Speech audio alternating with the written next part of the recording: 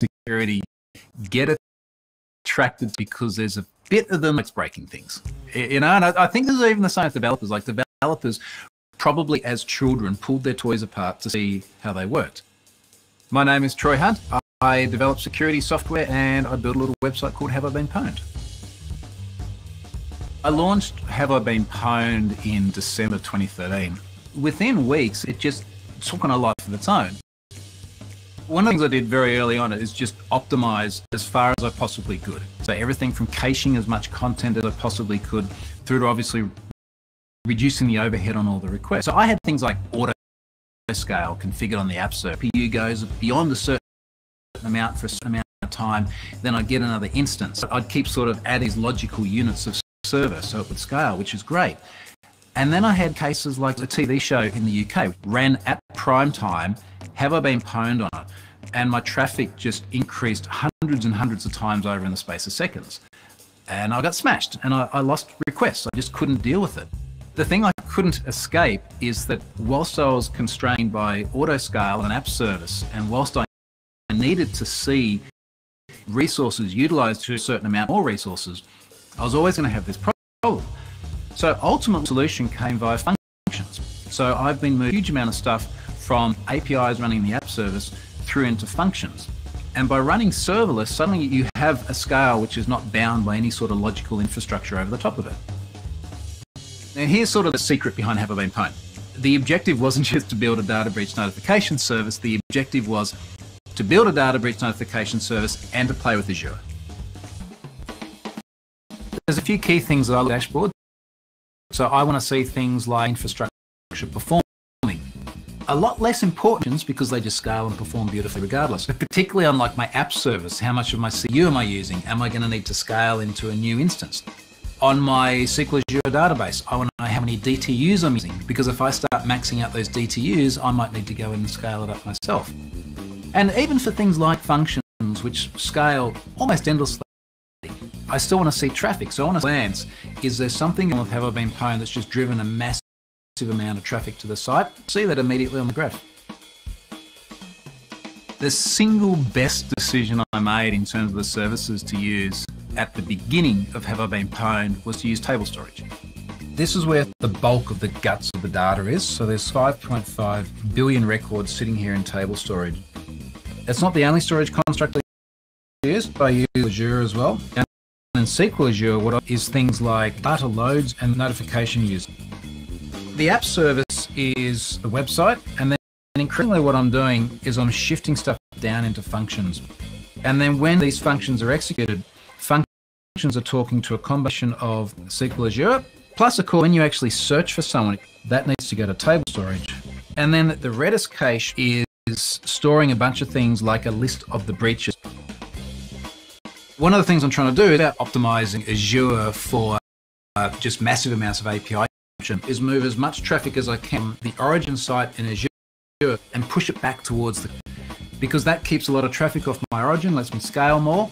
It also means people get requests returned in a super fast way. So Cloudflare sits in front of all my Azure things between the service and the actual service running in Azure.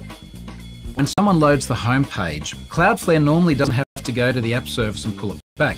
Cloudflare returns it from cache right to the origin. The users then go down and they say, I would now like to do a search for my email address. It's going to go through to Cloudflare. It's going to do functions. And functions is going to pull a combination of data from table storage, which is where the email address exists. And it's going to pull it from Redis in order to get a list of which the individual has appeared in and all the metadata around it as well.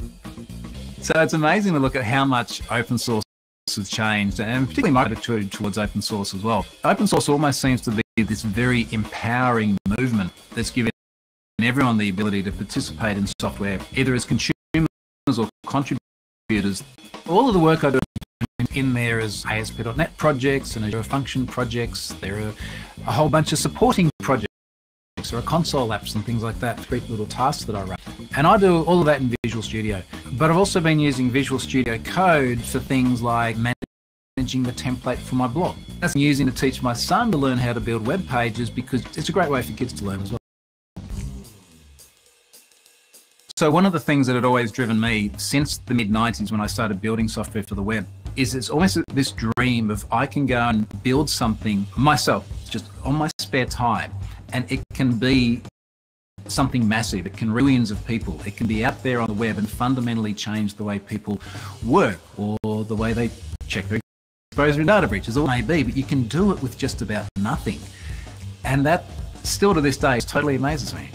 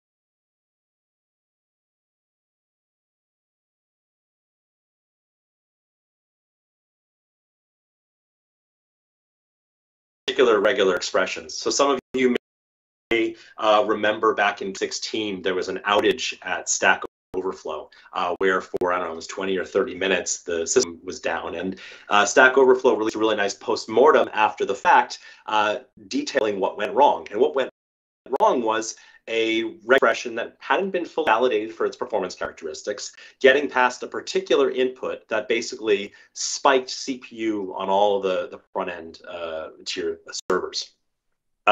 So what I've done here is I've just extracted the details from that post-mortem. I've got the particular regex here and the particular input they described, which was basically 20,000 characters. And in the bad case, it was 20,000 characters and in a white space. And now on .NET Framework 4.8, .NET 6, and .NET 7 using the good input. So we have two inputs here, a good input and a bad input. Now, if we look at just the good input, we notice something really nice. .NET 6 is about 10 times faster than .NET Framework 8. .NET 7 is about, what, 15% faster than .NET 6. Yay, we're making forward progress. Now we try the bad input. And the good news is .NET 6 is still about 4 or 5 times faster than .NET Framework 4.8, and .NET 7 is more than 2x faster than .NET 6. Woohoo! You can see the downside here, or the bad news. The bad news is all numbers are like 14,000 times worse than the good input. There's this huge disparity here. And that's what this research addressed with a new option in .NET 7 that is regex option non-backtracking. This is a fully implemented engine that's able to support most, not all, regular expression constructs. But if you yourself to that subset, it has this exact same semantics as if you're using the regular backtracking engine, so you can switch back and forth. And the important thing two important things to note, actually. For the good input, it's a little bit slower than at least the .NET 6 and .NET 7 implementations. In this case, particular input is about 5x slower. So this isn't always necessarily going to give you the best performance. However, you notice that for the worst case, it is order of magnitude faster than all of the other numbers. In fact, it is exactly the same whether it's the good input or a bad input, subject to minor noise in the benchmarks. And that's the important thing with this option. You get the same semantics as with the backtracking engine, but you get consistent performance regardless of the input that's being provided. Some really exciting work in .NET 7 here. Another category of work is sort of, or of improvements is thinking about all the places that we can reuse existing functionality. As developers, we like to kind of hand roll things, but if you just take advantage of the built-in helpers for things like searching with index of, every release, when we make those operations faster, anyone who's relying on those operations themselves gets faster. And so we've done work in this to not only improve those primitivations, but also use them in as many places as we can in our own code, such that not only your code using it gets faster, but our code using it gets faster, and then your code using those indirect uses gets faster, and so on. So here's a simple example. We did some vectorization of index of for searching strings, spans. In this particular case, I've got the complete stories or works for Sherlock Holmes and I'm searching for elementary, my dear Watson. And you can see in this particular case, when I searched for elementary in .NET 6, this was taking about a second, and on .NET 7, it's taking only about 57 microseconds. So a huge improvement there. What's that, 20x? Because we're doing a better job of figuring out exactly what to search for and how to vectorize that search. Similarly for ordinal and OR case, we're also doing a better form of vectorization now, and so this also gets about four times faster. Continuing in that theme of taking advantage of these helpers, any place where you're not, it's worth reconsidering, are there workarounds that you've employed where you'd be better off just getting rid of your workaround and back to the original thing. So here's an example of that. This comes from some real code, which I've simplified down. If I want to look to see whether a URL begins with HTTPS:/, it starts with ordinal ignore case because I don't care about whether it's capital HTTP or lowercase HTTP and so on. Now, at some point when someone wrote this code, they benchmarked this and realized that they could do it faster if they just open coded it, if they just did it themselves. So we have, they're checking the length here to make sure it's at least 8 characters. Then they're doing some really cool ASCII tricks, recognizing that the uppercase ASCII letters differ by only 1 bit from their corresponding lowercase letters. So if I just OR in 0x20, I can do a single comparison for each. And they probably benchmark this. And in fact, when I benchmark the .NET Framework 4.8, I see indeed the open code 10 times faster. Woohoo! You know, good days work. But both of the numbers have actually gotten faster. The 21 nanoseconds has dropped to 6 nanoseconds. Still better, but is it worth it? Maybe, depends on the use case.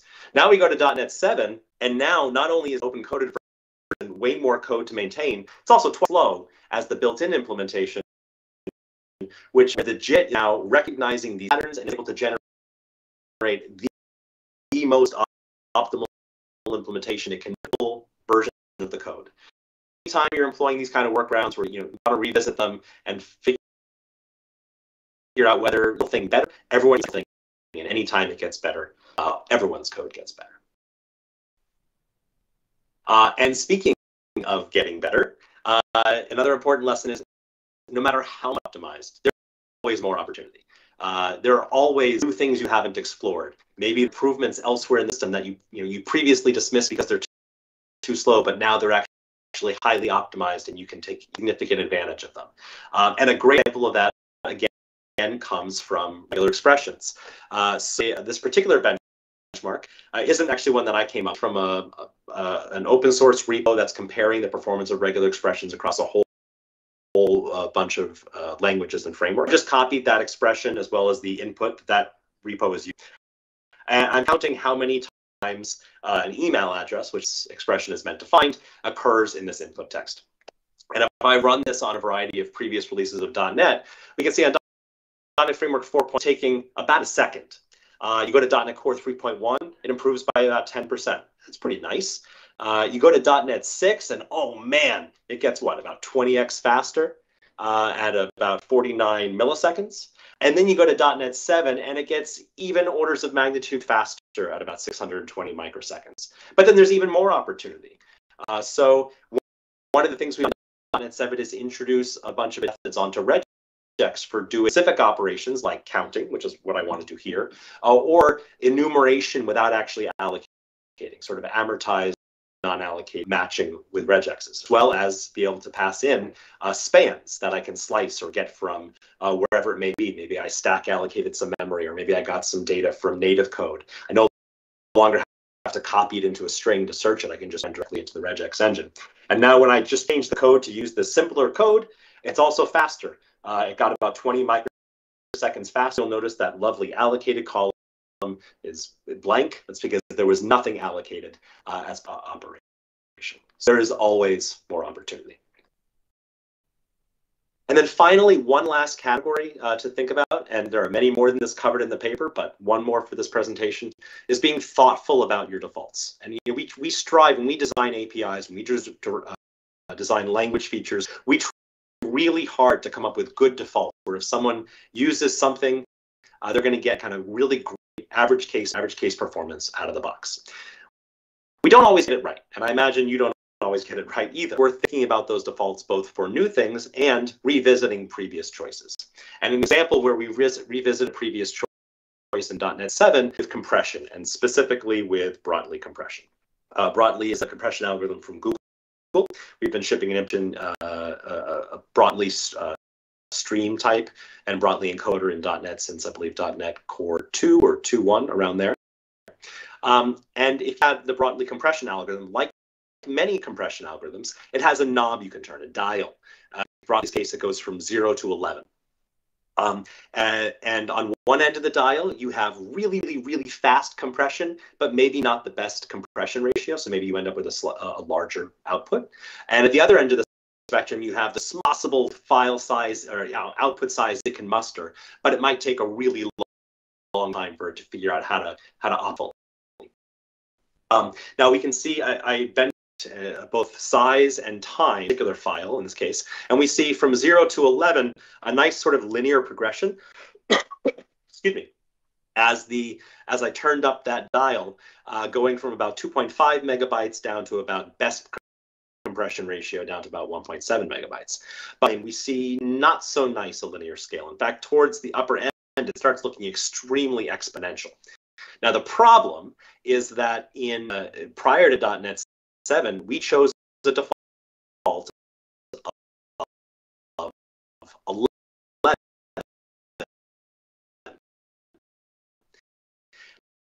Which meant so significantly performance impacting changes from 11 down to something more in the middle, around 4. Now, this does mean that by default, your output sizes might be a bit larger. In fact, if I run a simple benchmark, we can see that particular input, the resulting output is about 20% larger than previous. Now, all you have to do is set a compression level and you can get exactly back to what it was before. So we're just changing the default. But in exchange for that 20% increase in size, we have about a 50 or about 50, 75, I don't know, I can't do math off the top of my head, somewhere between 50 and 100 X improvement. And we think this is a much better use of your time when using broadly as part of your algorithm. So that was just a really, really quick tour through just the tip of the iceberg. If you have a few moments or hours, I'd welcome you to go read that the blog post on .NET 7 performance improvements. I'd welcome feedback. I'd love for you to actually get involved and contribute to the next incarnation of that paper by contributing pull requests to .NET 8, which we've already started working on, and which is going to be an amazing release a year from now. So thank you very much. Back to you, Richard. Thank you so much, Stephen. You blow my mind as always. I can't believe the ongoing performance improvements we continue to see from C#, and you got some great questions coming in for Twitter. I'm going to start with this one here for Menham. Let's dive deeper because he doesn't know we're already feeling like we're at the bottom of the ocean. Okay, not a question, but boy, oh boy, he's not wrong. He had another question, which I thought was a little more technical here. Same fellow. There's this type of loop optimization in .NET 7, which Stephen's talking about, involves some logical bugs? To my knowledge, there are no cases where we introduce bugs. If there are, that would be a bug that we should fix. Yeah, I would presume so. And you always have a test suite for all of that, right? Whenever you do an optimization, you match behavior exactly in the optimized version. Yeah, every PR we run a pull request. We run about 8 million tests across multitude of operating systems and versions of operating systems and so on. Plus, then, kind of not as part of PRs, additional set on a rolling basis on a huge number of platforms. Now, there are always gaps. There's always the possibility that we'll introduce bugs, but we have a very, very large test suite in order to try to choose. Some slip through. That's why we have servicing, where every month we will ship bug fixes for things that are either brand new in that release or maybe that have been latent for many, many years and are only just noticed. But if you do find a bug in how the JIT is compiling loops, we would love to know about it. So please shoot in .NET Runtime repo. Yeah, so GitHub's there for a purpose, right? We'll be able to put the issues in directly to you and see them directly addressed back again. Hey, let me give you a little more philosophical question as well, which is, why didn't you optimize this stuff in the first place? That's a great question. I mean, we strive to optimize things in the first place. In some cases, there are opportunities where we just didn't notice them. Maybe we got smarter or we learned from other people. For example, the index of case, we're actually taking advantage of a really nice algorithm that was designed by someone outside of Microsoft that's become really popular on various frameworks and languages in recent years. We're building on the shoulders of giants, taking advantage of somebody else's work there. In other cases, we're able to build on our own shoulders. Work that we've done in improve sort of lower things or add new lower level constructs that we elsewhere in the libraries. For example, we did a lot of work in .NET Core 3.0 and .NET 5 to add literally tons of new methods that represent direct hardware instructions for doing sim. And then in .NET 7, we added new Vector 128 and Vector 256 APIs for at a higher level for taking advantage of all of those hardware instructions across platforms. And anytime we add those kinds of intrinsics or helpers, we can then go and take better and better and more advantage of them elsewhere in the platform, finding more and more opportunities to sort of leverage those underlying performance benefits. In other cases, it's research. I mentioned all this stuff coming from MSR or from other companies or from academia. There's always more opportunity, and as much as we get it quote unquote right the first time, invariably there's always more to do. Really appreciate your point that computer science research continues to go on, and MSR bringing you things and moving that hardware underneath you so that you now have to take advantage of it. But I get that too. I was also thinking that sometimes your customer in a way you've never thought of, and it introduces a new optimization opportunity. And in fact, many of the performance improvements that come from outside, things where we just weren't looking at it. Someone else had they were using some code path weren't focused on, and it ended up being a bottleneck. For the beauty of open source is they can come in and can fix something we may not have touched or may not have reviewed, and they can improve it not only for themselves but for everyone else that happens across that code path in .NET. Wow, I can't imagine trying to do my own optimization base. That's stunning to me. But I guess it's a possibility. Does it happen very often? It's actually pretty common. About 20% of improvements that I sort of documented in my paper came from outside of our team. And a lot of times it's removing an allocator or finding that some code here could have a fast path that's common, or there are certainly some of the more intricate. Someone going in and actually adding an optimization to the JIT. Those are more generally, but there's a wide spectrum, and we love them all. Stephen, I'm wowed as usual. Thank you so much for your contribution to .NET. I love that Mike faster with each new version. And we've got to move on to the next subjects, but make sure you do your survey. Links below me here. We need that feedback to know exactly. And don't forget our great sponsors. They've put together some awesome swag bags. And if you do the secret decoder, tomorrow we'll be doing a draw. Now it's time for me to hand over to Jared Parsons, talking a little bit about how language features actually get built. So if you wanted to understand how the plumbing works, we're talking to the right guy. And I'll talk to you afterwards. All right, hey everyone. My name's Jared Parsons. I'm the C# compiler dev lead, as well as a member of the C# language design team. And here we're here today to talk about let's design a language feature. And what we want to do in this session is kind of pull back the curtain a little bit and show you kind of how the language design process works. How do we start from a problem and an idea and get through all the tools to a shipping feature that we deliver as a part of the .NET and C# releases. And what we're in this session is we're going to be using an example of a feature we shipped in C# 11 to kind of take the process, and that is file local types. Now, all ideas start with a problem. And in this particular case, the problem came from our source generators teams. Now, for those of you who are unfamiliar, source generators are a way that the library authors plug into the compilation process. They can look at the code you're writing and use it to generate code to augment your application. They can add new functionality, can add optimizations by moving stuff that used to be done at runtime into the compile time part of the process. And we're shipping a lot of generators with .NET 7. We have like the JSON generator, the library interop generator, and like what we're going to be looking at here today is the regex generator. Now, what the regex generator does is normally when you use a regular expression in .NET, at runtime, that expression has to be parsed. They have to generate all the code to do the matching at runtime. That can impact things like it can limit your optimization opportunities. But now in .NET 7, we to, at compile time, do all of that work. And you can see here that I have this nice little partial method called getEmailRegex. I have this attribute generate, which tells the regex generator, hey, here's a regex that I want you to process at compile time.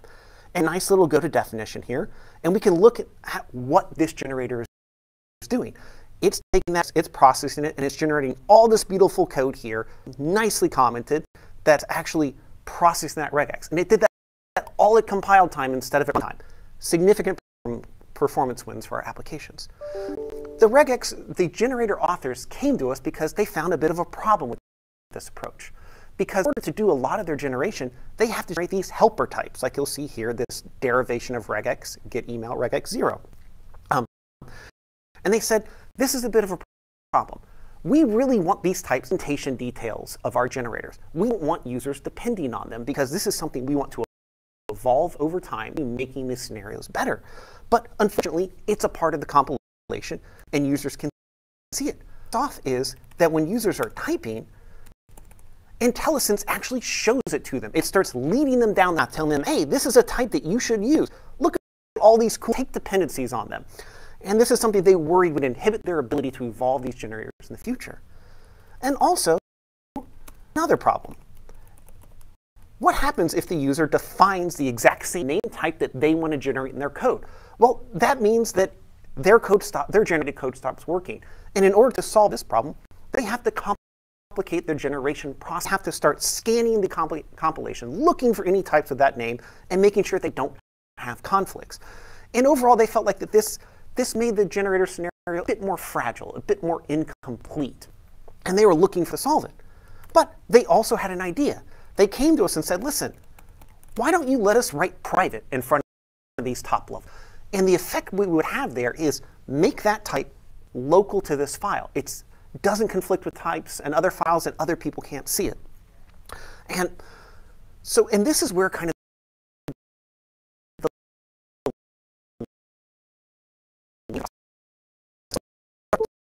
we have a problem.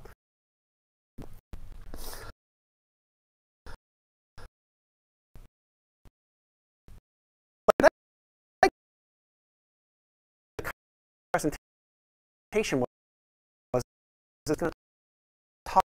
This is just one word could really lead to the design is the text that we have to look at. And one of the first questions we start asking ourselves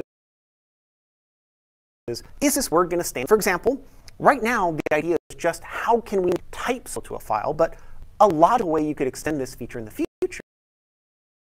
is making it vids and properties and making them to a file. In private, it's not going to just not going to work. The next thing we talked about is take two existing modifiers, slam them together, and let's create a new one. Use private internal. And this may seem silly, but this is something we've done before. A few releases ago, protected to express a new form of accessibility, and it was a very successful feature. But it is a bit wordy. It doesn't really ring trying to get here. It doesn't really scream to a file. So the next thing we talked about is maybe we just use modify private. We say, hey, private was a good idea, but let's give it a little more meaning by saying file private. And this is going to resonate with customer. This reads really well, and people are going to kind of get an intuitive understanding of this by looking at it. It's also a bit wordy, though. It is using two words. We felt like one word might be enough. And so eventually we kind of said, let's just use file. File is nice, it's descriptive, it's simple, and it's extend to other scenarios in the future should we want it to. And after a lot of discussion, this is where we came out with. This resonated the most with the language design team, the generator authors, as well as the various community members we talked to. And I've made this process a little bit silly, talking about the ways we deal with words. But the look and feel of C# is incredibly important. And we spend a lot of time talking about it, rat-holing, and going back and forth on the ideas. And we spend a significant amount of time on even little tiny problems like this. But the next thing we do, and we did in this case, is we said, hey, have any other languages done this before? Because if other languages have solved this problem, we can look to them for inspiration. We can see what went well with their implementation. How do customers use this feature in their ecosystem, and what can we learn from to make our feature better? And when we looked around, we found lots of examples of languages that do this. For example, F# has a concept of and implementation files. Very similar to header files in C++. But they have this really nice property. Only things that exist in the signature file are visible to other parts of the program. If you have a type that is only in a file, it is limited to file. It's almost exactly built here. It has more ceremony involved, but it has basic properties we're going for. And this is a very successful feature in F#. It's used in lots of programs to wild. We look at like Golang. Golang has a similar concept.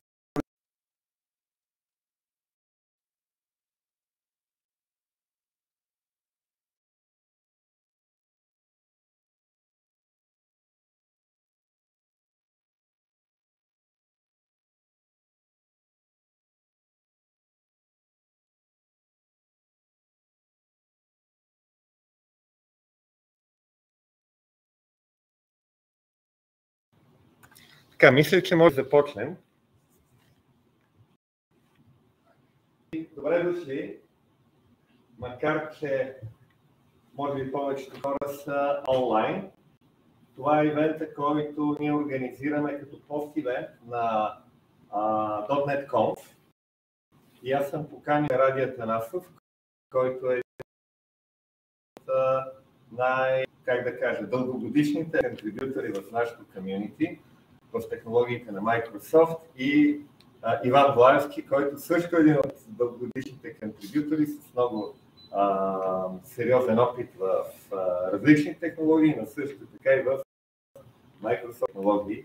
И двамата са с, може би, поне 20 години. Иван, аз го знам от повече от 20 години, нали? Като човек, който се занимава с технологии, свързани с това, което развива Microsoft. Ради Атанассов може би е по-добре сам да се представи. Той беше един от примерите за човек от нашето комюнити, който се е развил в областта на, сега се нарича Modern Workspace, SharePoint, и е признат лектор на много конференции. Мерси, Михаил. Още това няма да се представям. И аз не знам, може би, Иване, ти може да кажеш също някакви неща, понеже ти правиш толкова работи, че мен ми е трудно да за малко време. Да, за всички тия години минах през почти всичко, което Microsoft пускаше, и изпробвах всички нови неща. Сега наистина ми е интересно какво ще излезе от .NET 7. Така, сега точно е момента да коментираме, понеже конференцията започна вчера, продължава днеска, само част от лекциите са публикувани от първия ден. Има анонси с новостите, но все още не всичко е налично като видеоматериал. И основният фокус е върху перформанс, върху подобрената производителност, която ние очакваме в различните видове приложения около .NET. Реално. Така, в контекста на това, може би е хубаво да започнем с това какво вие мислите като най-интересно в точно този доклад.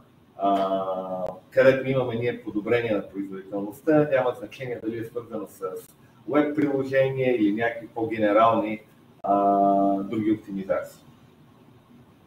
Ради? Добре. Къде е най-интересно? Да, според тебе. От перформанс гледна точка, наистина слайдовете още от първите часове на конференцията бяха много динамични, с хикс пъти повишения. Сега най-интересното е, може би, трудно да кажа.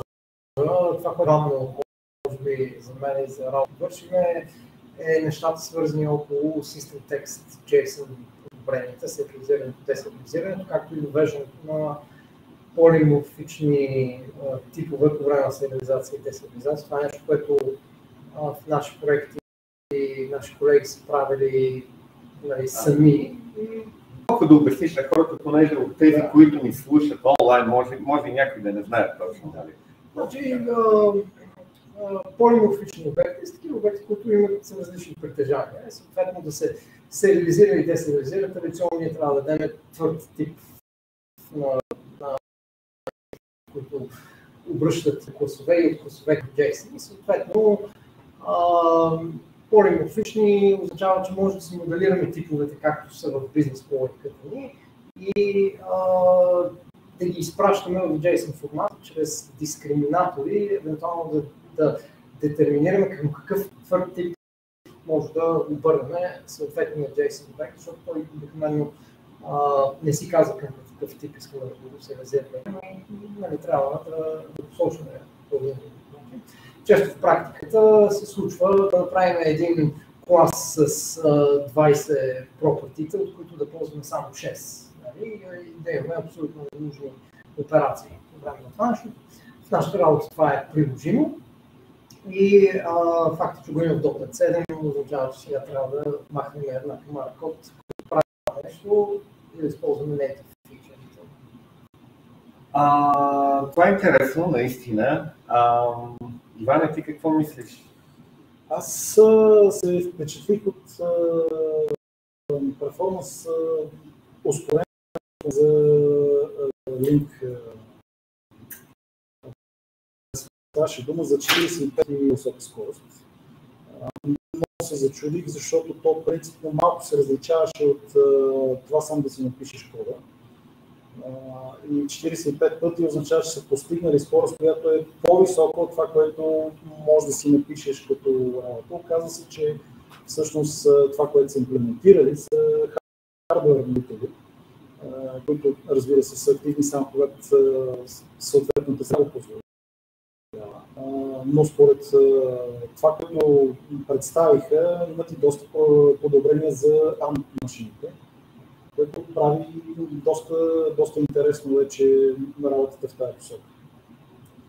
Това е възможно. Сега не беше и възможно да се support и Visual Studio сега вече.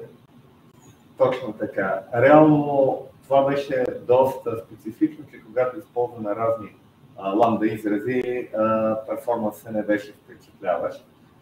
И сега нещата се получават доста по-добре, но реално ще видим в проекти, които са в продъкшен, понеже до сега нещата бяха в превю.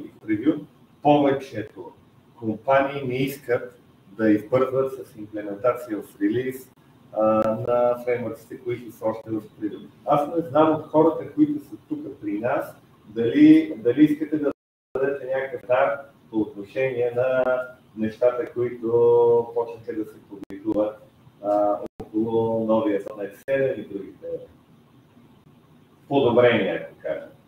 Всем коментар. Чакаме. От NET 5 на сайт на Hardware Intrinsics, две версии чакахме да ускорят и се позабавиха се. И то сериозно, смисъл, преди.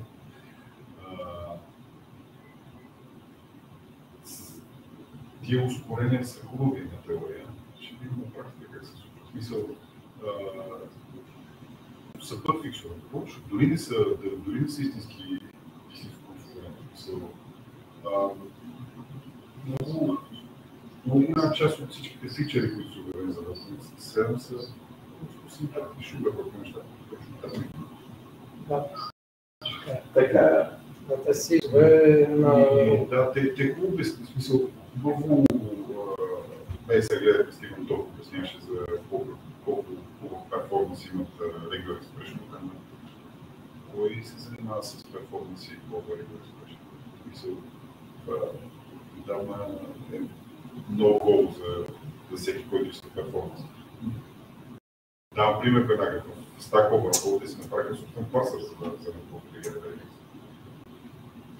Да се закъсняха, в смисъл.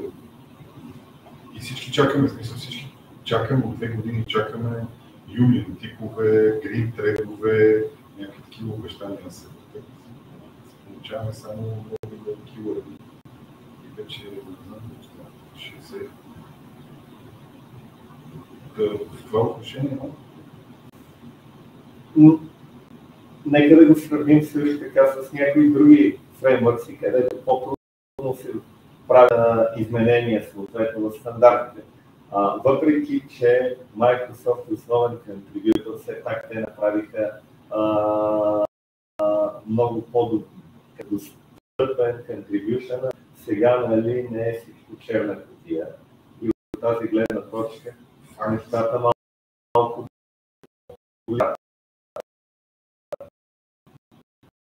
така е, но те пак убиват примерно.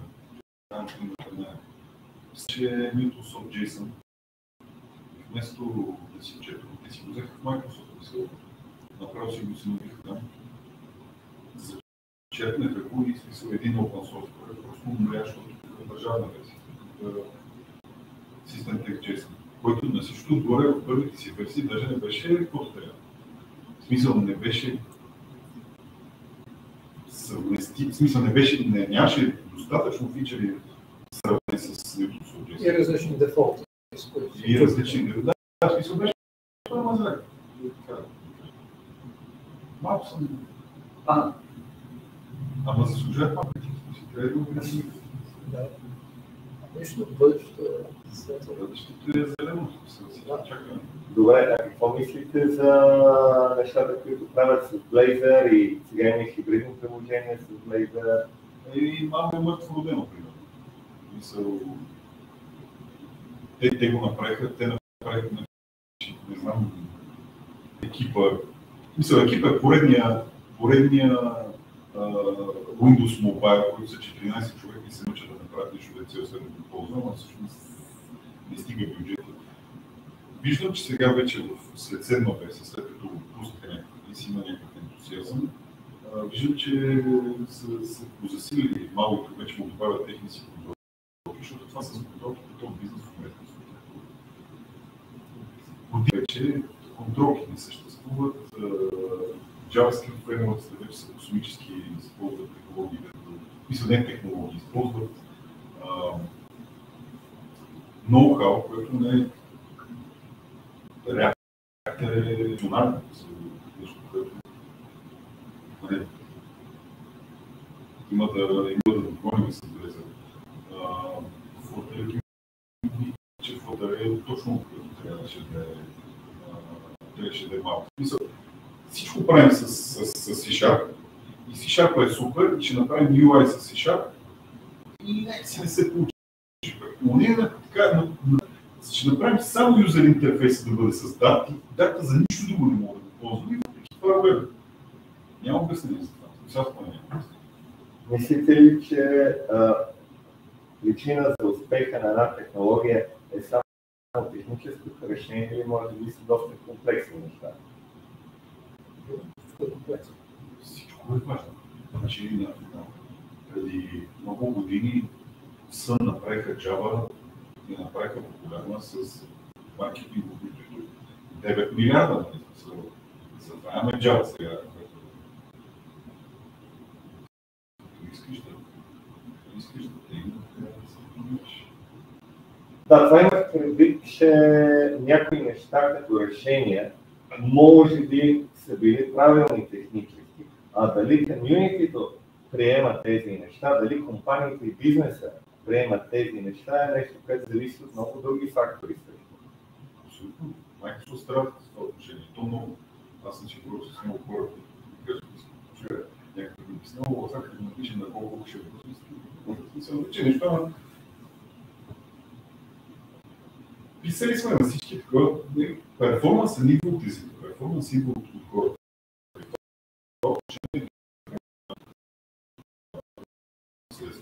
Дълго време език беше вързан с една система и всички избягаха към една друга. Всички, които в момента е пълно с PhD-та, професори, които сървъри на Java, не е по-добра.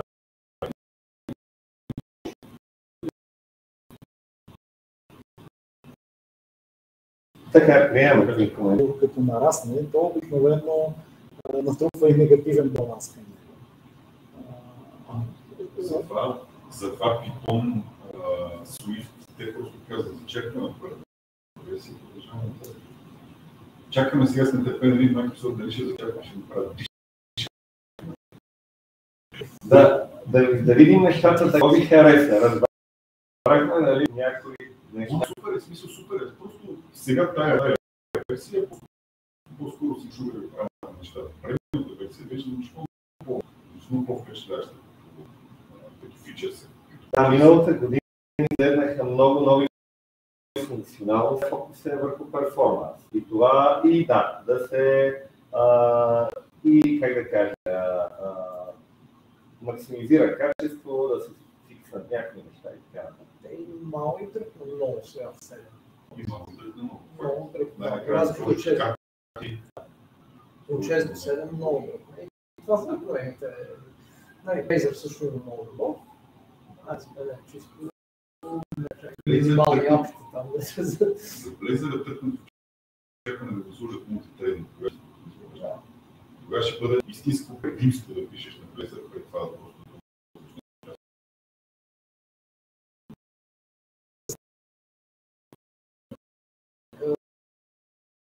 хора, които познават подпишат, са свикнали да стават. Да, с alerts. Да, беше една система. А Microsoft развива няколко мултиплатформени фреймворка. Кой вие така бихте нарочили като най-интересен? Понеже Мауи е единия, нали?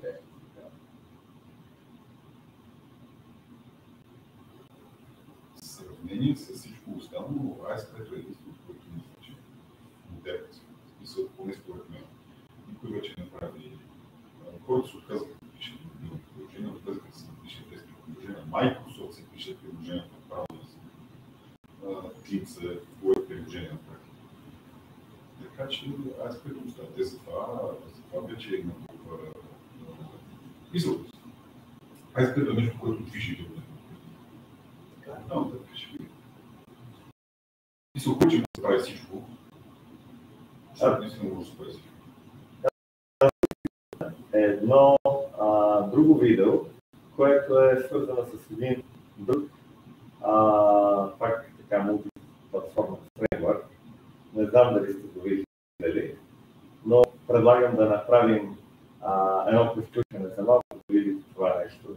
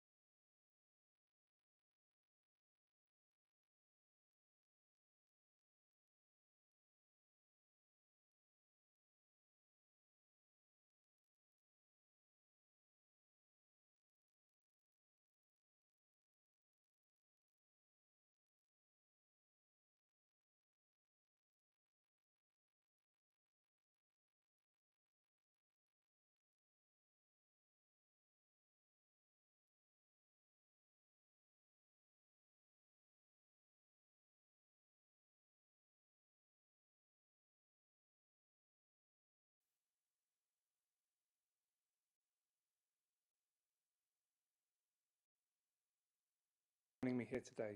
In this session, we're going to have a look at why a growing number of businesses and developers are picking Avalonia UI as their preferred cross-platform technology when building apps with .NET. So I have to consider that the session title is a little clickbaity. However, if you disagree or you agree, I do hope that you'll stick around to discover why I think that Avalonia genuinely is the best .NET framework for building platform applications. So let's start from the very basics. What is Avalonia UI? Well, it's a cross-platform UI framework that enables developers to build apps for Windows, macOS, Linux, iOS, Android, and the web using C# and XAML, all from a single .NET standard library. So one project, all of those platforms. And it's been developed for almost a decade with contributors from all over the globe, and it's part of the .NET Foundation, in fact the third most active project within the .NET Foundation. So it's pretty popular and it's been around for a while. Now you may not have heard of it, but you may know of other technologies that sound similar, like .NET MAUI or Xamarin Forms, and you're wondering, well, how is Avalonia UI different? And that's a great question. So we're different because we enable developers to build pixel-perfect apps and support the broadest of platforms by not depending on or abstracting the underlying operating system UI toolkit. So I think this is best explained if we have a look at the general architecture of Avalonia UI. So if we look at the bottom, you'll see the iRendering platform, and connected to this we have Direct2D and Skier. Now this is how we push pixels to the screen. So we're predominantly using Skier. You can use Direct2D, but most of our developers aren't. So we use Skier to draw the contents of your application. So we can create pixel-perfect apps that we only have to write once, and they're going to look the same across all of the devices that we support. And we're in good company with this approach because this is the same approach that's used by other popular UI frameworks like Flutter. And it allows us to develop a product because we're not having to rewrite that control or custom controls for each platform using platform-specific APIs. We write it once and it works the same everywhere.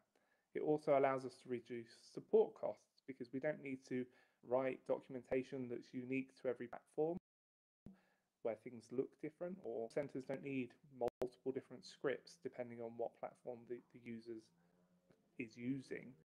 We can deliver a consistent user experience regardless of the...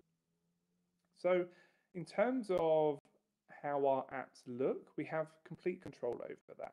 By default, controls within Avalonia don't have any styles. You have to add a theme in order to get the controls to look like anything. So we call these lookless controls.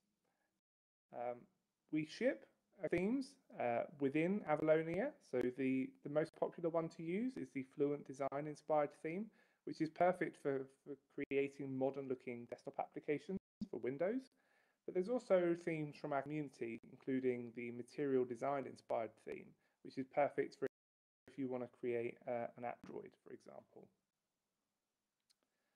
So we're different in the sense that everything on the screen is rendered by Avalonia. There's no native UI controls. Where else are we different? Well, less so of a differentiator with MAUI or Xamarin Forms, which is also designed to be cross-platform. There are technologies out there that are similar, that allow you to run .NET code across a number of platforms, but the API isn't designed to be cross-platform.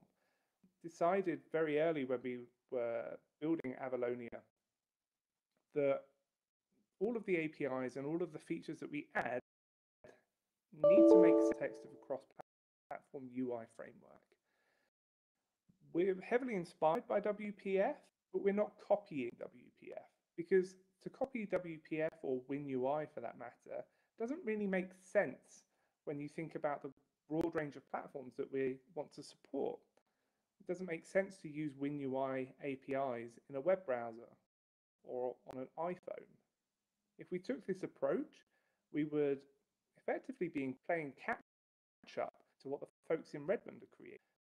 We'd lose control over the project and what APIs we could implement. And when those features that Redmond implement make sense for the supported platforms, we would be forced into a situation where we need to throw thousands of not implemented exceptions.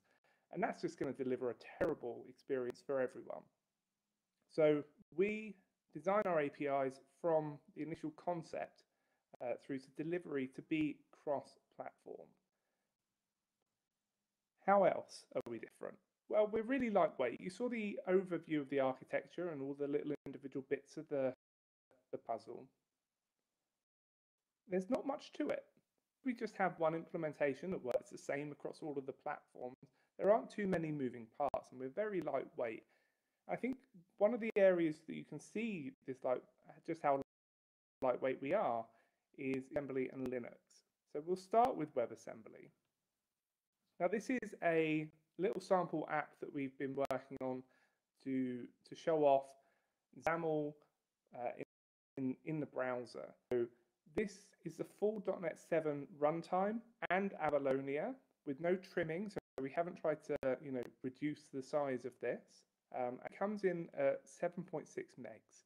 So it's not small, well, it's not tiny, but it's not massive either.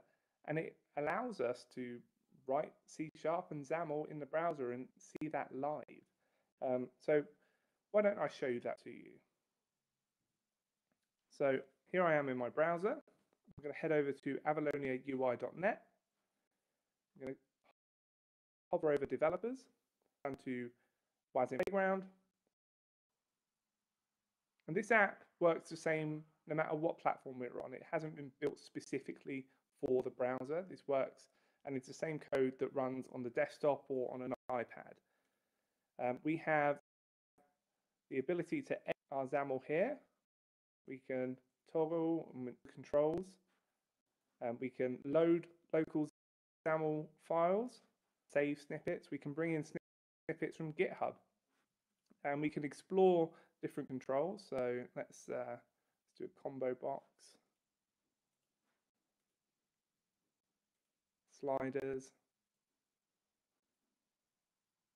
As I say, none of this is unique for the browser, it just is running in the browser.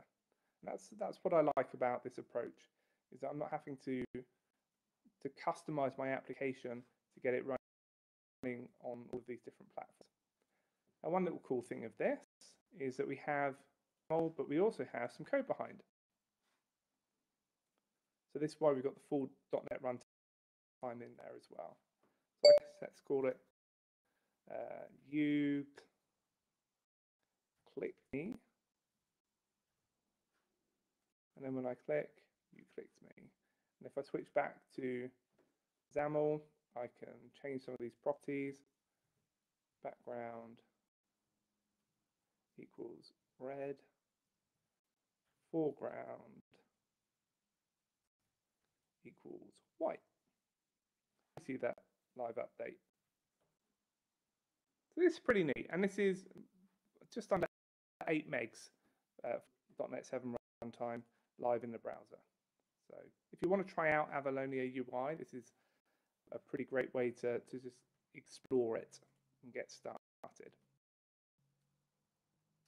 On the other end of the spectrum, where we did actually want to kind of shrink things down and make the app as small as possible, we have the calculator demo, which is available at calc.xaml.live. And it comes in at 3.6 megs. Now, there is an additional 0.5 megs that we could strip away to make this really lean. We would need to remove some unused bits of libskia to do that. But we thought that 3.6 megs is pretty good. We're happy with that, especially when we look at competing .NET cross-platform tech that has a calculator demo that comes in at a whopping 11.4 megs, which is 3 times as large. In fact, it's larger than our full playground. So 3.6 megs we're very happy with. And we're building apps for the web. Size really does matter. We want our binaries to be as small as possible. So we're pretty pleased with this. With the theme of lightweight, let's have a look at Linux. So if we come back to the architecture, you'll see that our Linux support only relies on X11. So we don't have any dependency on GDK. And this means that we don't need to install a full desktop environment to run your apps on Linux, which makes Avalonia UI perfect building applications for embedded situations. It's a really lightweight approach. In fact, we can get away with just installing the Linux kernel and then outputting via the frame buffer. It really is low level and very minimal installations. There's not any bloat to run your Avalonia app, making it perfect for low-powered embedded devices. Now I have a video here one of our community members sent in. Now, obviously it's not a low-powered device, but I want to show you just how fast the Linux apps are to launch. Here's the app to launch, and there we go. It's already and available to use. It's pretty fast. We've got a huge community of developers built for embedded. These are a couple of pictures of the projects that they're working on. If you're interested in development with Avalonia, there's a Telegram chat that I highly recommend you join, because there's a lot of conversation about different boards that are good to be using and advice for getting things configured. And lastly, on the subject of Linux, I want to show you a neat little project that one of our community members is working on, which is he's integrated a Raspberry Pi with a Macintosh Classic, and this is him actually building his Avalonia app on the Pi that's inside the old Mac. So this is incredible. I absolutely love what he's doing here, and I hope he shares more of this. I've seen some examples of Avalonia UI being used there, but who else is using it and what are they building? So here's a collection of logos from businesses that are currently developing apps or shipped apps with Avalonia, and we'll take a look at a couple of these. So let's start with JetBrains. So JetBrains have been bringing some of their WPF apps over to Avalonia in order to support more platforms. So .memory is an example of that, where .memory is now integrated into Rider, and those views are Avalonia. So Avalonia is embedded within JetBrains Rider. And this is pretty common. What we see is a lot of established businesses got these WPF projects, and they're looking at ways to modernize them and support a broader range of platforms. And Avalonia UI excels at this. Here's another project.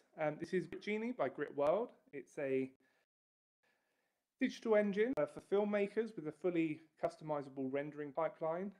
It's a pretty complex application.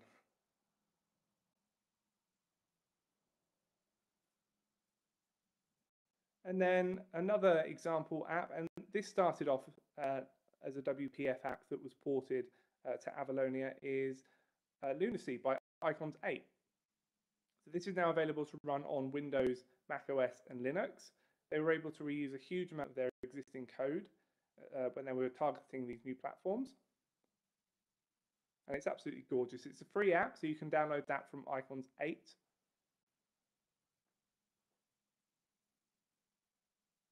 So you've seen what some of the apps look like, but what does the development experience look like?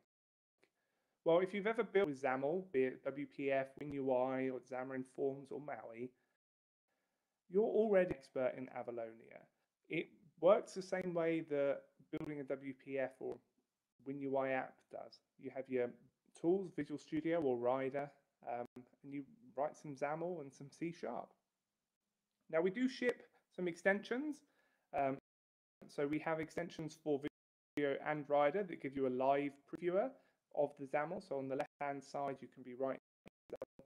On the right-hand side, you see the change and writing those snippets and changing and making modifications. We also have, not sure when, but coming soon, extensions for Visual Studio Code and Visual Studio Mac. The idea is that you should bring your favorite tools and we will meet you where you are.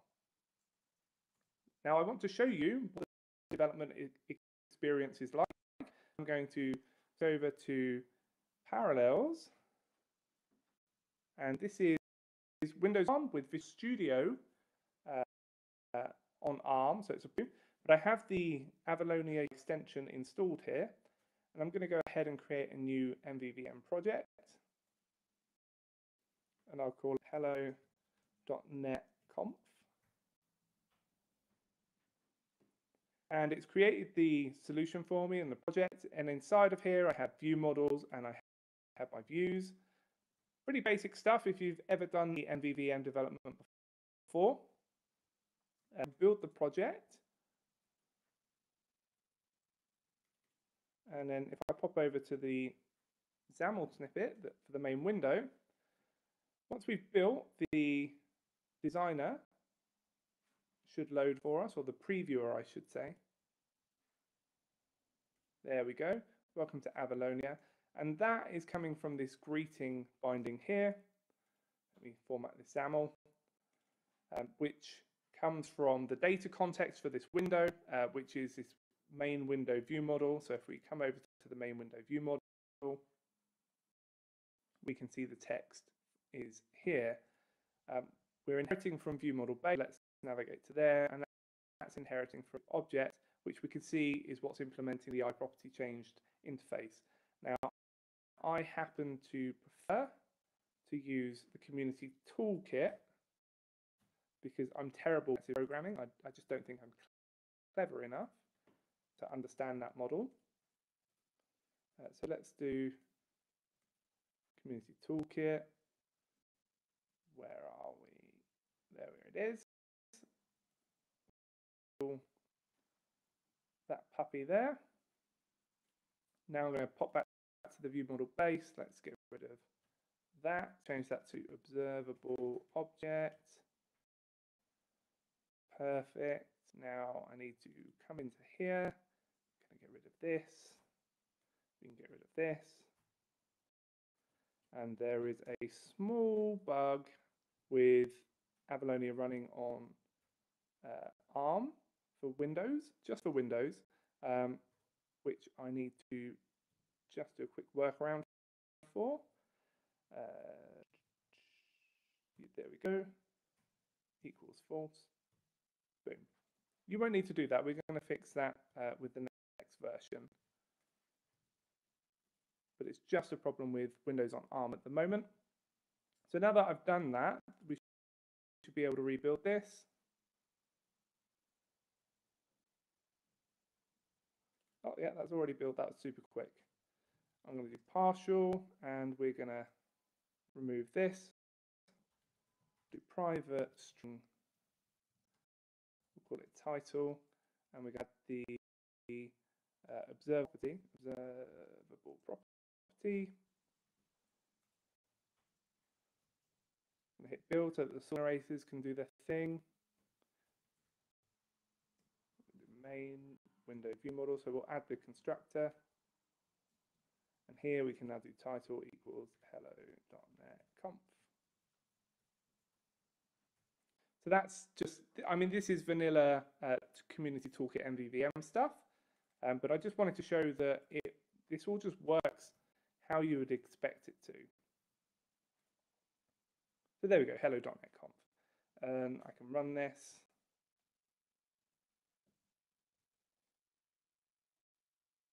There we go. Lovely.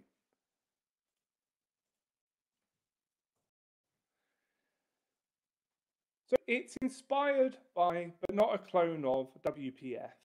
So I want to show you some snippets that make this really, really obvious just how similar we are. This is a snippet of XAML that defines a window with a button in it. To make this an Avalonia snippet, all we need to change is the XAML namespace, and now it's available to use in Avalonia. There it is, and I think the biggest difference is relating to styles.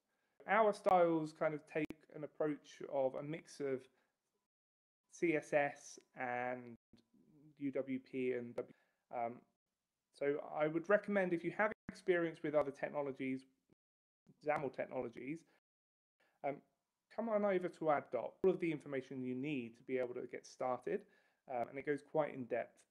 If you have built WPF apps and you're wanting to kind of get to the point of what are the key differences, scroll to the bottom of the list on the left, and there is a whole section dedicated for explaining the key differences and tips for WPF developers. So let's have a look at the the biggest new thing is Avalonia version 11. Now, why version 11? If we look at the previous version, or the current stable version, it's 0.10.18. And this zero-based versioning scheme, it led to some doubt from developers about the maturity and stability of the framework. They were kind of dismissive of Avalonia because it hadn't even reached version 1. But truth be told, it's been developed for almost a decade by those 100 contributors. It's used in Fortune 500. It's tried and tested. It's a mature and stable framework, and the zero versioning scheme didn't reflect the reality of the stability. So we decided with the next version, which is version 11, that we would adjust numbering the framework in order to reflect fairer on the reality of its stability. So we are now jumping from 0.10 to 11. So we're dialing it up to 11 as something. And we actually created a little video to demonstrate some of the features and to announce the early previews.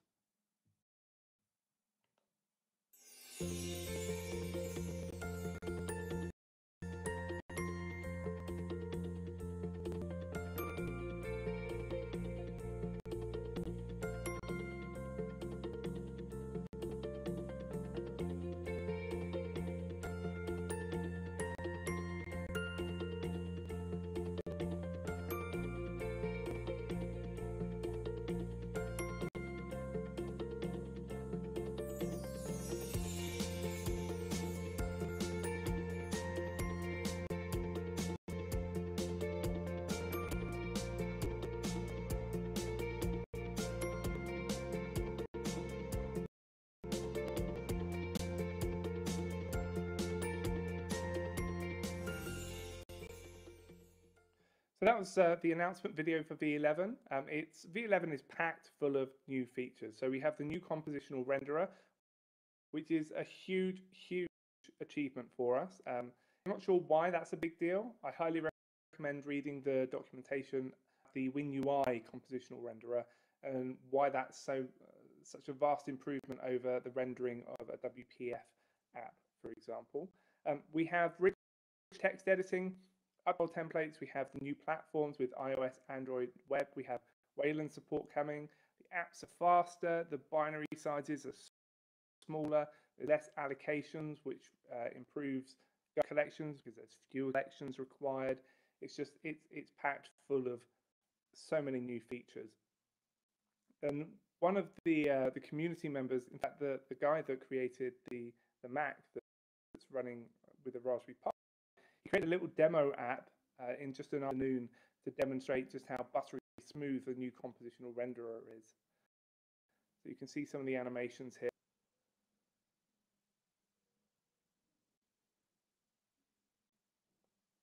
And hopefully we'll release this as open source so that you can download this and check out the code.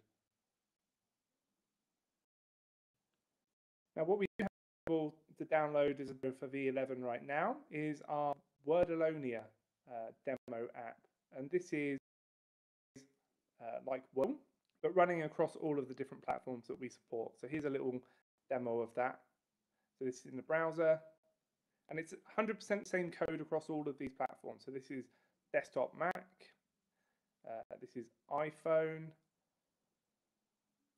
and then lastly we've got Android there.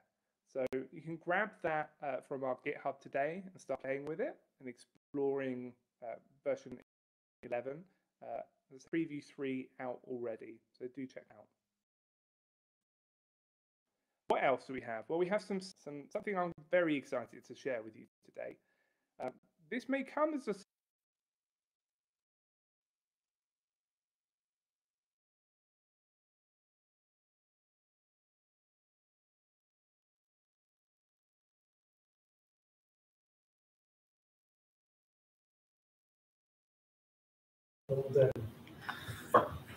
Така, и вече с лайф отново с последните неща, които бих искал да коментираме, поне за днеска в този кратък стриминг. И това, което исках да ви помоля да споделите кои са функционалностите, които очакваме. Тук имаме присъединил се към нас специалист, който съответно ще коментира. Можеш да се представиш? Казах Кирил Кимаков и аз съм от старата школа вече 20 години. Съм в .NET екосистемата. Ами добре, да започнем тогава с теб. Всъщност какво очакваш от .NET и от C# в бъдещите версии?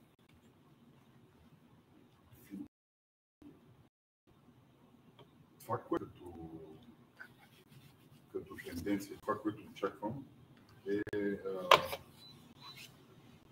.NET да заживее истински живот като екосистема за разпределени системи. В смисъл, това, което се случва в Azure, ми дава основание да си мисля, че има бъдеще на истински разпределени системи, микросервизи и прочее неща за .NET. Мисъл, още да се правят микросервизи, още по-лесно е да се правят API endpoints, без да се налагат MVC-та и сложни операции и прочее такива неща. Мисъл, това нещо да създаваш разпределени е нещо, което е търпно в очакване. Чакаме с нетърпение Release 7. И да, има малко, но пък обещаващи разширения, примерно коментирах за статичните абстрактни методи. Това нещо ще позволи много поколени сериализация. Очаквам да видим как ще екосистемата, open source екосистемата ще похване нещата. Чудесно, мерси. Това е наистина едно доста така очаквано, мисля, съзнателно от много хора развитие на платформата. Ради, ти какво мислиш по въпроса? Какво очаквам? Ами след 7 и от 7. След 7, да кажем. Значи, за начало по-добри инструменти за разработка. Нещо започвам да виждам как Visual Studio губи аудитория за сметка на конкуренти, като Raider на JetBrains. Аз също имам главоболие на създаване от Visual Studio. Съответно, там борбата е жестока, понеже е много така софтуерна възраст, с тежко минало, с backwards compatibility, с страшно много неща. Сега имам 64 версия, т.е. може да ползвам Visual Studio на surface-ите си. Нали? Но там очаквам стабилност, повече отколкото фичери. Перформанс оптимизация и стабилност. Защото не искам да се разправям с Visual Studio, искам да се разправям с кодове. Така че това е едно от нещата. Разбира се, всичко, що е стабилност в .NET. И в компилатора, и в runtime, и в страничните библиотеки. Това са пълни с бъгове. Влезеш в централата на Microsoft, таблото има над 40 000 бъга, и така нататък. И съответно стабилност е много важно нещо. Аз мога да прекъсна само. Преди няколко години, не много, Линус Торвалдс беше казал, има смисъл да компилираме за ARM, само когато нашите машини, на които работим с ARM.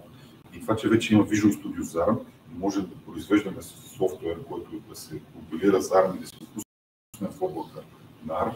Според мен, нали, прави смисъл, това ще направи платформата по-стабилна. Смисъл ще даде положителна насока на това да се развива една ARM екосистема, отколкото просто да си крос-компайлваме. Плюс има и актуални хардуер на ARM, които стават за девелопмент машини. Да, точно. Да. И така. Иване, ти? Ами аз какво очаквам? Всъщност аз го бях подготвил като въпрос, който дискутираме, но ще го кажа като извод, нали? Тъй като продуктите, с които работим, нещата, които правим, са сериозни консуматори на клауд ресурси. Така да се каже, на нашите клиенти и сметките им за Azure ресурсите са огромни. Ако всичките тия перформанси дадат реално изражение в едно намаляване на сметката, крайната в клауда, това би било страхотно и това е нещо, което според мен очаквам да видя в момента при прехода към тази версия. Аз имам един друг, може би последен такъв въпрос. Как мислите, че е добре да се развие платформата, за да стане по-популярна сред младите хора, които сега има много езици вече, нали, конкуренцията е голяма, излизат нови неща, нови платформи, нови езици. Ние сме правилните хора. Ами, вие сте стари ползватели. Аз и винаги със сигурност. За мен е това, което Microsoft каза в 2014-15, ще направим нов .NET, един, който работи на всичко и върши работа за всичко. Нали? Лека по лека започва да става истина, защото в момента .NET екосистемата може да правиш всичко на нея. Докато ако си Angular програмист, може да правиш Angular неща в браузъра и там живееш. И докато си React програмист, плюс-минус на някои други изчадия на технологиите, React може да правиш в браузъра и в днешно време, даже днес ми един случай, колежка казва, разглеждам Java и мисля така нататък. И моето първо усещане беше, нали, .NET екосистемата толкова се развива, че можеш с едни познания да правиш всичко. Тоест, в днешно време .NET специалист може да прави web, може да прави UI, може да прави игри. Да, може да прави cloud технология, може да прави какво не още. IoT неща, да. Всякакви неща и наистина .NET 7 постига това нещо. Плюс-минус някакви неща, не може да пишем тестове, може бенчмарк тестове да правим.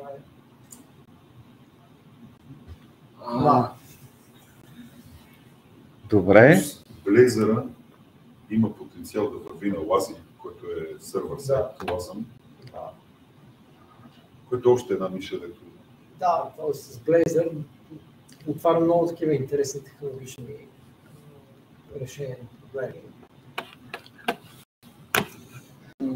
Аз бих добавил, че точно ние сме хората, които сме отговорни за даването на знанието, интереса към новото поколение. Защото го има този вътрешен бунтарски дух. Не, аз ще отново, не, аз ще правя нещо друго. И това в много случаи е много пагубно. Виждаме как се появяват стартъпи и умират, защото са избрали подходящата технология, върху която да стъпят. Това е много интересно всъщност. Точно неподходяща технология за стартъпи е много добро основание на много хора да им кажа, обърнете внимание на това, което правим от години, защото всяка година излиза нова версия и все по-добро и по-добро. И са все по-очекивани. Добре, това са интересни точки за дискусия. Ние се надяваме по-често да имаме такива събития, понеже вече имаме възможност да се събираме и като юзер групи, и като автор ивенти, и по ивенти, и да правим повече панели, където всъщност да дискутираме някакви проблеми. Не просто да имаме passive learning, където определен човек изнася неговото виждане за решаване на някакъв проблем, а можем да имаме и дискусии, които повече хора тези дискусии, някакви добри идеи. Ами, благодаря ви тогава много за участието. Много се радвам, че успяхме да направим това събитие за първи път в новия обновен, да кажем, офис на Microsoft с втория Dream Space в цялата структура на компанията в света и се надяваме да можем отново, благодарение на хората, които ни съдействаха, като Yochev, благодаря ти, да дойдем тук за някои други събития. И благодаря, които дойдоха и ни гледаха онлайн и мога да ви поканя в събота на JS Talks. За JS имаме други дискусии около JavaScript и web технологиите, но много от казусите са подобни. Така че нека да се видим тогава и да дискутираме. О, да, ще има и готини неща, готини подаръци от страна на Microsoft, готини фланелки. Ще има челендж, Cloud Challenge от съответно Microsoft, който ние ще обявиме сега.